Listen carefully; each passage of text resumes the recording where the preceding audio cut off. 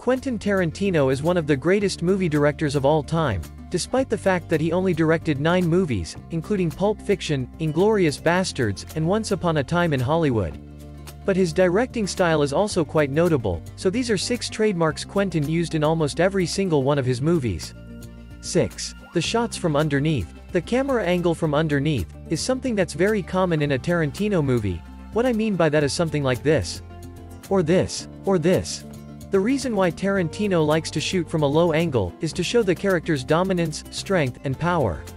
5. Food scenes. Food scenes can be seen in every single Tarantino movie, and there is a very important reason for that. The whole point of Tarantino's food scenes is that Quentin wants to establish the characters' roles and their personalities in the film. 4. Violence. Possibly the most controversial element is the violence Tarantino uses in every single one of his movies.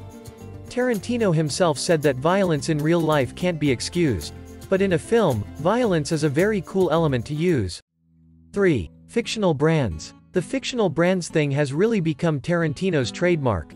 A great example for this is the Big Kahuna burger, something that appeared in both Reservoir Dogs and in Pulp Fiction. 2. The feet. Something I personally find the most ironic one, is that Tarantino somehow always gets a foot scene in his movies. And in this case, it's not even clear what Quentin's point was. He was probably inspired once again by a certain movie. Okay, sometimes there is a reason behind it, such as in Death Proof, when Mike McKay licks a Bethany Ross's feet. And lastly, number 1, the references. Tarantino has been pretty open about taking inspiration from other films, and putting them in his own.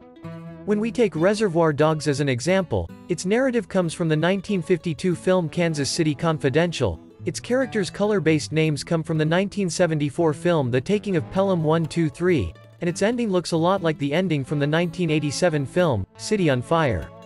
Thanks for watching. Make sure to like, share, subscribe, and don't forget that you're amazing.